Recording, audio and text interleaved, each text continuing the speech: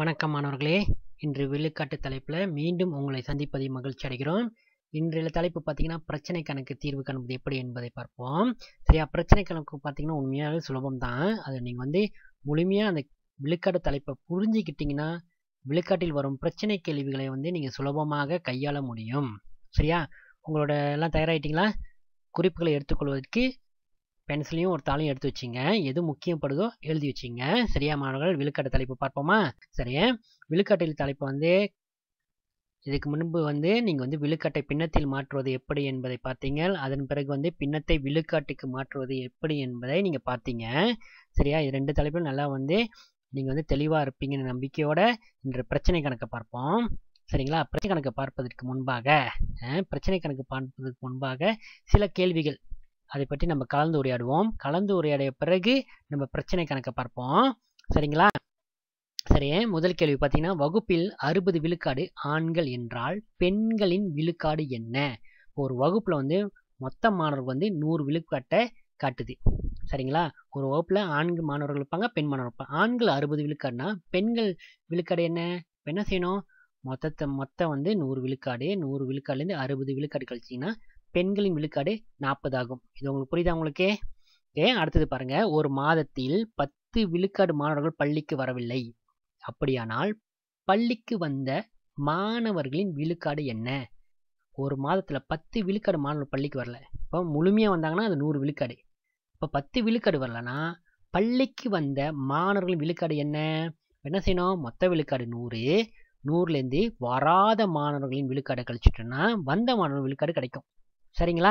இப்போ 90 விழுக்காட்டு மாணவர்கள் பள்ளிக்கு வந்திருக்காங்க. இந்த குறிப்பு சொல்லுக்கெல்லாம் நீங்கள் நல்லா பார்த்துக்கணும். நீங்கள் அதான் ரொம்ப முக்கியம். அடுத்தது பாருங்க, இது பின்னத்தில் ஒரு வகுப்பில் 5ல் 1 பகுதி ஆண்கள் என்றால் பெண்களின் பின்னம் என்ன?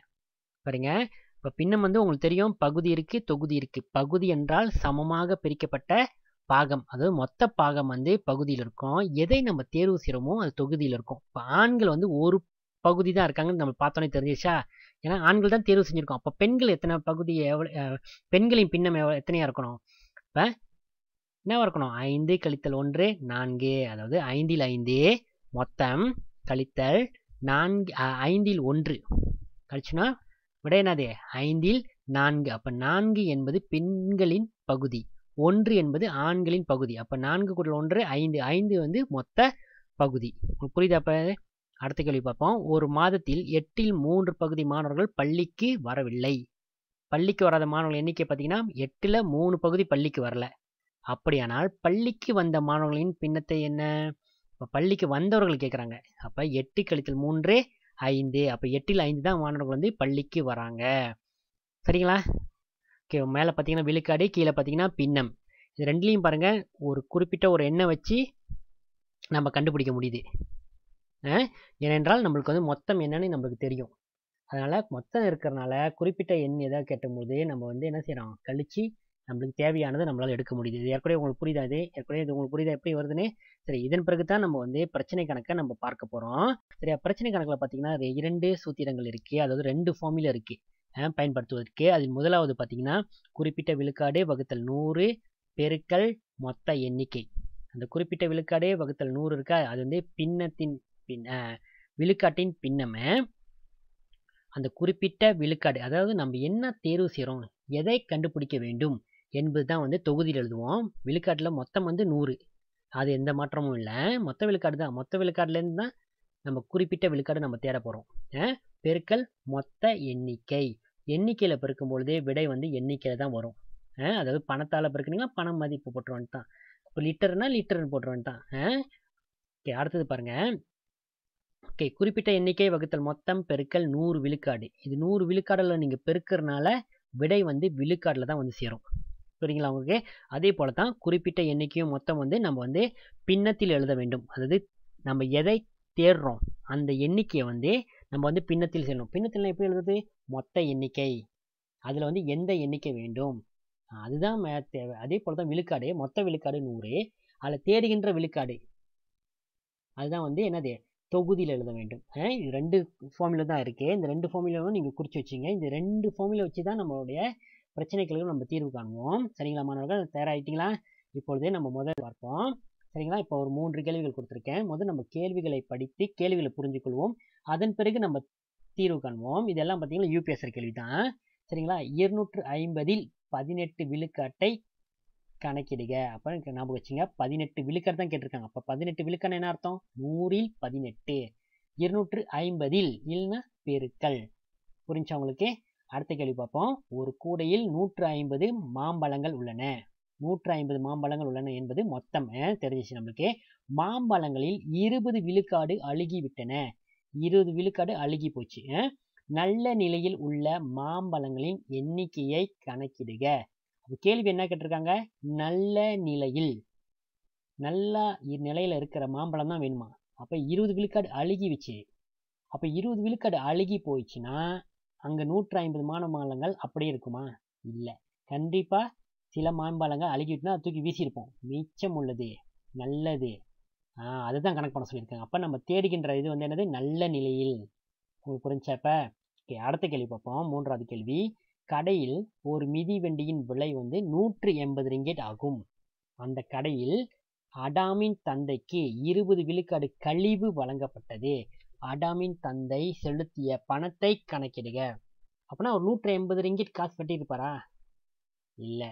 அதோட கூட கட்டியிருப்பாரா? இல்லை. ஏன்னா கழிவு என்பதுன்னா கழிச்சிருங்க. 20 விழுக்காடு கழிஞ்சிருச்சு. இப்போ 100ல் 20 விழுக்காடு கழிஞ்சிருச்சுன்னா எத்தனை விழுக்காடு இருக்கும்? 100ல் 20 போச்சுன்னா 80. அப்போ 80 விழுக்காடு பணத்தை மட்டும்தான் செலுத்த வேண்டும். இப்போ உங்களுக்கு ஏற்கனவே புரியுதா? இப்பொழுது நம்ம இந்த கேள்விகள்லாம் எப்படி தீர்வு காண்பது என்பதை பார்ப்போம். நீங்கள் இந்த கேள்விகள் நல்லா விளங்கிறதுக்கு தான் இப்போ வந்து சார் வந்து விளக்கியிருக்கேன் கொஞ்சம். இப்போ நம்ம கேள்வி பார்ப்போம். முதல் கேள்வி பாருங்க. 250இல் 18 விழுக்காட்டை கணக்கிடுக. அப்போ உங்களுக்கு தெரிய வேண்டியது முதல்ல வந்து எழுத தெரியணும். 250 இல்லைன்னா பெருக்கல் 100இல் 18. விழுக்காடை வந்து தனியாக நேரடியாக பெருக்கும். 18 அப்படியே விழுக்காடால் நேராக பெருக்க முடியாது. 100இல் 18 போட்டு தான் பெருக்க முடியும்.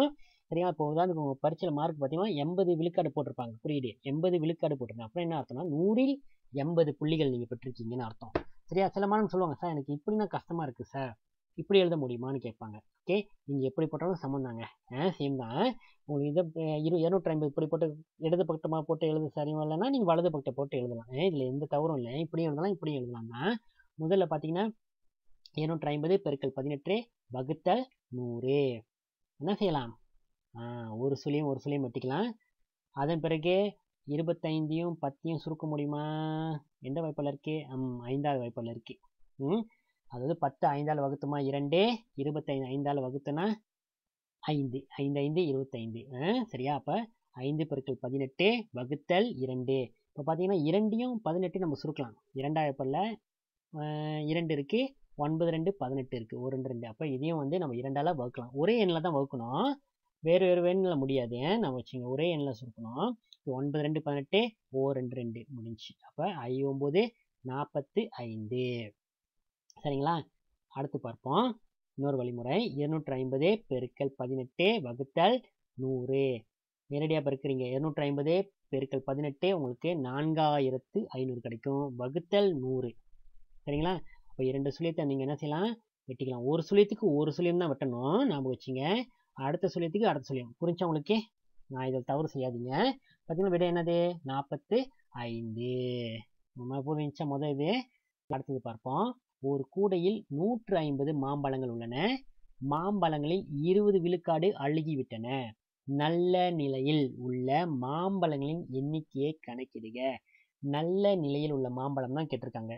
அப்போ நம்ம எந்த சூத்திரம் பாய்க்கணும்? நம்ம இதான் பார்க்கணும், குறிப்பிட்ட விழுக்காடு. ஏன்னா குறிப்பிட்ட விழுக்காடு பார்த்தீங்கன்னா விழுக்காடு எத்தனை? நல்லதாக இருக்கிறது 80 விழுக்காடு. 80 விழுக்காடு எப்படி கிடைச்சோம் உங்களுக்கு? 100 கழித்தல் 20 உங்களுக்கு 80 விழுக்காடு கிடைக்கும். அப்போ 100இல் 80 பெருக்கல் மொத்த எண்ணிக்கை. ஒரு கூடையில் மொத்தம் எத்தனை இருக்கு? 150 மாம்பழங்கள் இருக்கு. அப்போ 150 தான் மொத்தம். சரிங்களா? 150. இப்போ என்ன செய்யணும்? 80 பெருக்கல் 150 வகுத்தல் 100 நம்ம வெட்டிக்கலாம். ஓகே, பார்த்தீங்களா? ஒரு சுழியம் வெட்டியாச்சு. அடுத்து இங்கிட்டும் வெட்டலாம், எந்த தவறும் இல்லை. 8 பெருக்கல் 15 120. புரிஞ்சா உங்களுக்கு? அடுத்த வழிமுறை பார்ப்போமா?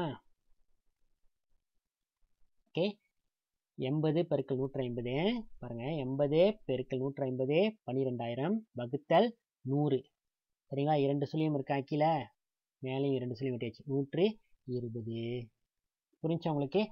இது கீழே வந்து 1 வந்து மதிப்பு இல்லை.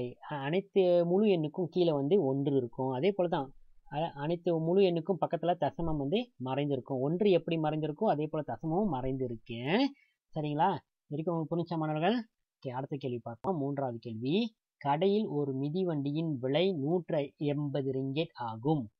அந்த கடையில் அடாமின் தந்தைக்கு 20 விழுக்காடு கழிவு வழங்கப்பட்டது. அடாமின் தந்தை செலுத்திய பணத்தை கணக்கிடுக. உங்களுக்கு தெரியணும், முதல்ல வந்து இந்த மிதிவண்டியின் விலை வந்து 180 ரிங்கெட். இந்த 180 ரிங்கெட் எதை காட்டுதுன்னா 100 விழுக்காட்டை காட்டுது. இது உங்களுக்கு தெரியணும். இப்போ அடாமின் தந்தை 180 ரிங்கெட் கொடுத்தாருன்னா 100 விழுக்காடு பணத்தை செலுத்திட்டாருன்னு அர்த்தம். ஆனால் இப்போது வந்து அவர் வாங்கின்ற இந்த மிதிவண்டிக்கு 20 விழுக்காடு கழிவு. அப்போ 20 விழுக்காடு காசு கட்ட வேண்டாம். அப்போ விலை வந்து கண்டிப்பாக குறைவாக தான் அவர் காசு கட்ட வேண்டும். புரிஞ்சா உங்களுக்கு? சரியா? அப்போ 100 கழித்தல் 20 80. 80 விழுக்காடுக்கு தான் அவருக்கு பணம் செலுத்த வேண்டும். இது வரைக்கும் உங்களுக்கு புரிஞ்சா உங்களுக்கு? சரியா? இப்பொழுது நம்மளுக்கு இந்த குறிப்பிட்ட விழுக்காடு வகுத்தல் 100 பெருக்கல் மொத்த எண்ணிக்கை நம்ம பார்ப்போம். ஏன்னா நீங்கள் 80 விழுக்காடுக்கு தான் நீங்கள் பணத்தை செலுத்த போகிறீங்க. புரிஞ்சா உங்களுக்கு? அப்போ குறிப்பிட்ட விழுக்காடு 80. அப்போ 100ல் 80 பெருக்கல் 180 ரிங்கெட். புரிஞ்சா உங்களுக்கு? சரியா? ஒரு சுழியம் வெட்டியாச்சு. இங்கே ஒரு சுழியம் வெட்டியாச்சு. 8 பெருக்கல் 18 ரிங்கெட் வந்து 144 ரிங்கெட். இது முதல் வழிமுறை. இரண்டாவது வழிமுறை பார்ப்போம். அதாவது என்னன்னா, சில மாணவர்கள் எடுத்த கடை 20 விழுக்காடு கழிவு செய்வீங்க. நம்ம அதனால் சில மாணவர் பார்த்தோன்னே 20 விழுக்காடு பார்த்த கடை 20 100ல் 20 போட்டு 180ஆல் பெருக்குவீங்க. இந்த மாதிரி மாணவர், அதாவது விழுக்காடு பார்த்த கடை சில மாணவர்கள் இந்த மாதிரி தான் எடுத்தோன்னே முதல் செய்வீங்க. இந்த 20 விழுக்காடு என்பது கழிவினோர் தான். ஞாபகம் வச்சுங்க, கழிவு. இதுக்கு வந்து நீங்கள் காசு கட்ட வேண்டாம்.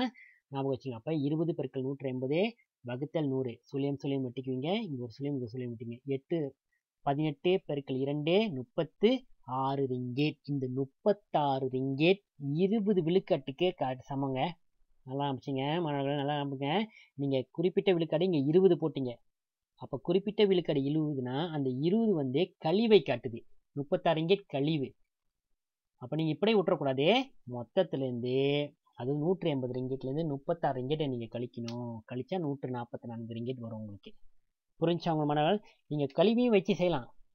ஆனால் அவங்க கேட்டது கேள்வி என்னது? அடாமின் தந்தை செலுத்திய பணத்தை தான் கேட்குறாங்க, கழிவை கேட்கல. அப்போ கழிவு கேட்டாங்கன்னா 20 விழுக்காடு பாய்ப்பது சரியான விடை.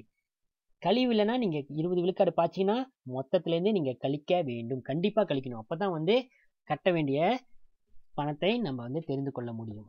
புரிஞ்சா உங்களுக்கு? சரியா? அடுத்தது பார்ப்போம். அதாவது அடுத்த சூத்திரத்தை கொண்டு நம்ம பார்ப்போம். இப்போ வந்து குறிப்பிட்ட எண்ணிக்கை வகுத்தல் மொத்தம் பெருக்கல் 100 விழுக்காடு. நீங்கள் பார்த்தீங்கன்னா 100 விழுக்காடால் பெருக்கிறோம். 100 விழுக்காடால் பெருக்கிறோம் என்றால் விடை வந்து விழுக்காட்டில் தான் வரும். ஞாபகம் வச்சுங்க. முதல்ல பார்த்தீங்கன்னா 2 4 3 விழுக்காட்டுக்கு மாற்றுக. இது வந்து யூபிஎஸ் 2016 4வது கேள்வி இருக்குது. இப்படி அதாவது 14வது கேள்வி பார்த்தீங்கன்னா பின்னம், படத்தை பின்னத்தில் கொடுத்துருக்காங்க. பின்னத்தை நீங்கள் தேடி கண்டுபிடிச்சிட்டு அதுக்கப்புறம் விழுக்காட்டு மாற்றணும். பெரும்பாலான கேள்வி பார்த்தீங்கன்னா எல்லாமே வந்து பின்னத்தில் தான் கொடுத்துருக்காங்க. அல்லது தசம பின்னம் கொடுத்தா கூட அதுதான். தசம பின்னத்தை 100ஆல் பெருக்குங்க. 100 விழுக்காடால் பெருக்குனீங்கன்னா விழுக்காட்டில் தான் வரும் உங்களுக்கு. முதல் கேள்வி பார்த்தீங்கன்னா 2 4 3 விழுக்காட்டுக்கு மாற்றணும். நீங்கள் பின்னத்தை விழுக்காட்டுக்கு மாற்றுறீங்க. இரண்டாவது கேள்வி பார்த்தீங்கன்னா 3 வகையான வடிவ தொகுப்புகளை காட்டுகிறது. 3 வடிவம் இருக்கு. அந்த முழு படத்தில் முக்கோணத்தின் விழுக்காட்டை கணக்கு சொல்கிறாங்க. அதாவது மொத்தம் கொடுத்துட்டாங்க. விழுக்காட்டை வந்து எதோட கேட்குறாங்க? முக்கோணத்தை மட்டும்தான் கேட்குறாங்க. புரிஞ்சா உங்களுக்கு?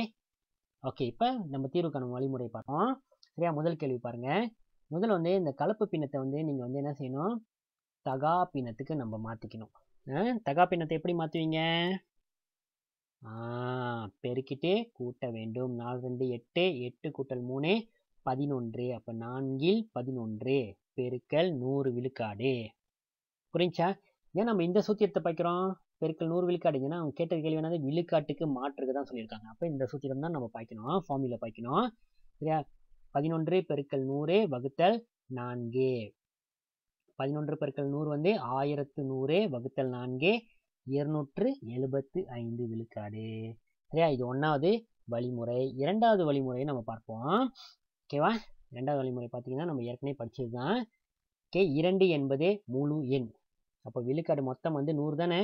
அப்போ 2 இருக்கனால அது 200 விழுக்காடு. முக்கால் என்பது 75 விழுக்காடு. இரண்டையும் நீங்கள் சேர்க்க வேண்டும். 200 கூட்டல் 75 275 விழுக்காடு. சென்ற தலைப்பில் நீங்கள் படிச்சீங்கன்னா சார் அட்டவணை போட்டு கொடுத்துருந்தேன். அதாவது 100 விழுக்காடை 4ஆக பிரிச்சோமா, 4 பாகமாக பிரிச்சோம்னா 25 25. அதாவது பார்த்தீங்க உங்கள் கை விரல் மொத்தம் 10, ஒவ்வொரு விரலும் 10 விழுக்காடு வச்சிங்கன்னா மொத்தம் 100 விழுக்காடு வந்துடும். கையை வந்து 2ஆக பிரிச்சிட்டிங்கன்னா இங்கே 5 விரல் இருக்கா, 50 விழுக்காடு. சரிங்களா, 50 விழுக்காடு இன்னும் பாதியாக பிரிச்சுன்னா 10 20 10 20, நடுவில் 10 பாதியாக பிரிச்சா 5. அப்போ 10 20 5 25 25 25 50. மொத்தம் உங்களுக்கு 10 விரல் இருக்குது. 10 விரல் 100 விழுக்காடுக்கு சமம். அப்போ 3 இது வந்து பார்த்தீங்கன்னா 25 25 50 50 கூட்டல் 25 75. இப்படி கூட நீங்கள் சுலபமாக ஞாபகம் வச்சு மிக விரைவில் செய்யலாம். சரிங்களா, அடுத்த கேள்வி பார்ப்போம். ஓகே, 3 வகையான வடிவங்களை தொகுப்பை காட்டுகிறது. அந்த முழு தொகுப்பில் முக்கோணத்தின் விழுக்காட்டை கணக்கிடணும். முதல்ல வந்து நீங்கள் என்ன செய்ய வேண்டும், எதை பாய்க்கணும், விழுக்காட்டை கண்டுபிடிக்கிறதுக்கு விழுக்காட்டால் பெருக்கிற இதுதான் நீங்கள் பாய்க்கணும். அந்த சூத்திரத்தை பாய்க்கணும். அதன் பிறகு நீங்கள் வந்து மொத்தம் கண்டுபிடிக்கணும். மொத்தம் எப்படி கண்டுபிடிப்பீங்க, பெருக்கிட்டு பெருக்கணும். பாருங்க, 1 2 3 4 5 5 4 20, மொத்தம் 20 நாள் கிடச்சிருச்சு. உங்களுக்கு மொத்தம் 20 கிடச்சிருச்சு. அதில் வந்து முக்கோணத்தை கேட்க சொல்கிறாங்க. அப்போ நீங்கள் முக்கோணத்தை ஒன்று வெட்டி வெட்டி கணக்கு பண்ணலாம், அல்லது நீங்கள் ஏதாவது செய்யலாம், கலர் அடித்து ஏதாவது செய்யலாம். அப்படி நீங்கள் எண்ணாமல் கிறுக்காமல் எதுவும் செய்யாமல் போயிடுச்சுன்னா திடீர்னு மறந்துட்டீங்கன்னா ஒரு விடுபட்டுருச்சுன்னா அதனால் நீங்கள் சுலபமாக இருக்கிறதுக்கு என்னென்னா அந்த முக்கோணத்தை நீங்கள் அடையாளம் போட்டுருங்க. இப்போ சார் வந்து வட்டத்தை போட்டு அடையாளம் போட்டிருக்கேன். இப்போ 1 2 3 4 5 சுலபமாக இருக்கும் என்றப்ப இப்போ மொத்தம் பார்த்தீங்கன்னா 20. 20ல் 5 பெருக்கல் 100 விழுக்காடு. இப்போ உங்களுக்கு புரிஞ்சா, ஏதோ ஒரு விழுக்காடு கேட்குறோம், முக்கோணத்தின். அப்போ முக்கோணம் வந்து என்ன செய்யணும், முக்கோணம் எத்தனை இருக்கு, 5 இருக்கு. மொத்த பாகம் எத்தனை, 20. 20ல் 5 தான் முக்கோணம். அந்த 5ஓட தான் நம்ம விழுக்காடு கண்டுபிடிக்கிறோம். சரியா, 5 பெருக்கல் 100 வகுத்தல் 20. ஒரு சுழியம் வெட்டிட்டு 2 2 2 10. 5 பெருக்கல் 5 25. இதை நீங்கள் செய்து பாருங்க, சரியா வருதா இல்லையான்னு பாருங்க. ஓகேவா, இன்னொரு வழிமுறை பார்ப்போமா. ஓகே, இப்போ சமமான பின்னத்தை உருவாக்குதல். இது ஏற்கனவே சொன்ன மாதிரி தான். 100ல் எத்தனை 20 இருக்கு, 5 20 இருக்கு. 20 பெருக்கல் 5 100, 5 5 25. விட சுலபமாக வச்சுக்கோம். 100ல் 25 சமம் 25 விழுக்காடு. புரிஞ்சா மாணவர்கள்? இந்த தலைப்பு வந்து இப்போ படிக்கிறது வந்து விழுக்காடு, அதாவது 100ஆல் பெருக்கிறது வந்து உங்களுக்கு ரொம்ப சுலபமாக இருக்கும். ஏற்கனவே சுலபமாக உங்களுக்கு தெரிஞ்சிடும். பின்னம் அல்லது தசம பின்னம் பெருக்கல் 100 விழுக்காடு விடை வந்துடும். சரிங்களா, நம்ம ஏற்கனவே ஒரு 5 கேள்வி பார்த்துட்டோம், பிரச்சனை கேள்விகளை. 5 கேள்வியிலும் உங்களுக்கு வந்து ஏற்கனவே உங்களுக்கு தெரியணும். 2 சூத்திரங்கள் இருக்கு. ஒன்று வந்து குறிப்பிட்ட விழுக்காடு, அது 100ல் குறிப்பிட்ட விழுக்காடு, அது குறிப்பிட்ட விழுக்காடு வகுத்தல் 100 பெருக்கல் மொத்த எண்ணிக்கை. இரண்டாவது பார்த்தீங்கன்னா குறிப்பிட்ட எண்ணிக்கை வகுத்தல் மொத்தம் பெருக்கல் 100 விழுக்காடு. 100 விழுக்காடில் பெருக்குனீங்கன்னா அது விழுக்காடில் வரும், மொத்த எண்ணிக்கையில் பெருக்கும்பொழுது அது எண்ணிக்கையில் தான் வரும். சரிங்களா மாணவர்கள், குறிப்பு பார்த்தீங்க. சரியா, அவ்வளோதான் மாணவர்கள். நன்றி. ஆசிரியர் கொடுக்கும் பயிற்சிகளை செய்திருங்க. நன்றி, வணக்கம், பாய். மீண்டும் சந்திப்போம். சரியா மாணவர்கள்?